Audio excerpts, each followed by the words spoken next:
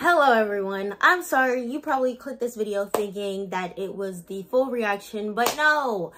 Mnet again decided to full on attack me. Thank God I did not get a strike this time. I'm surprised they didn't give me one, but they did block the entire freaking video. I tried my best. I cut it up like so that it wasn't really like just blank space in there of me not talking. I blurred the screen and that worked for a little bit, but then they came for me this morning. I literally had that video uploaded last night.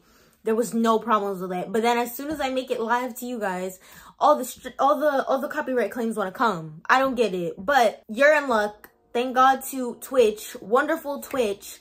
I was able to upload the reaction on there. So definitely go follow me on Twitch. I don't know if I'm gonna just straight up upload this right to YouTube or I'm gonna go and edit and put the little Twitch here, but it is definitely in the description box. So hit the link in the description box. It'll take you right to the video. It's not even gonna take you to my channel. It's gonna take you right to the video.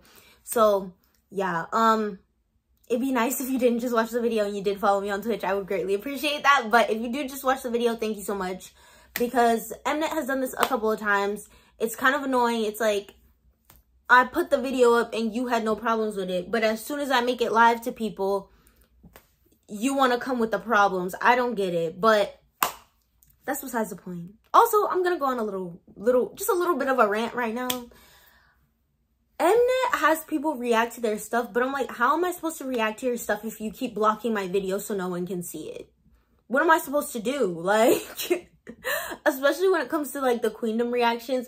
I know they put me on Queendom for like 10 seconds or whatever, but I'm like, if you're gonna use my content for your Queendom thing, then why don't you just let me react to your content without getting copyright strikes and copyright claims all the time?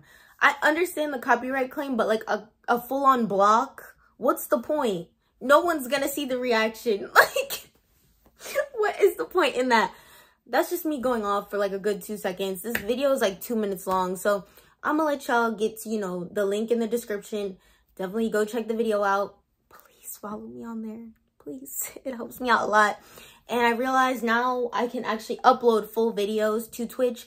So there will be more reactions on Twitch that you cannot watch on YouTube because YouTube want to come with the copyright all the time. Well, not YouTube. I'm gonna blame CGENM or whatever. I know you by name. I'm just playing. Let me stop.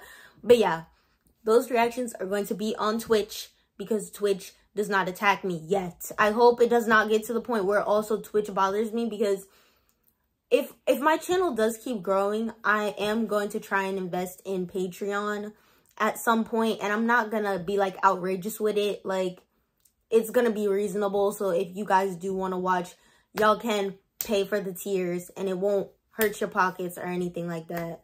But that's in the future.